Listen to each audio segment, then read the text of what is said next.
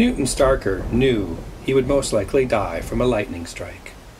The bolt would deliver 300 kilovolts of electricity to the top of his skull, burning his scalp and popping thousands of brain cells like popcorn. Then it would arc along his nervous system, arteries and veins, frying his heart and lungs. The lightning would leave deep burns at the exit points as it blew off his shoes and scraps of his clothing. It would all happen in the blink of an eye. Zap, one fried 14-year-old Newton, the last male heir of the Starker line.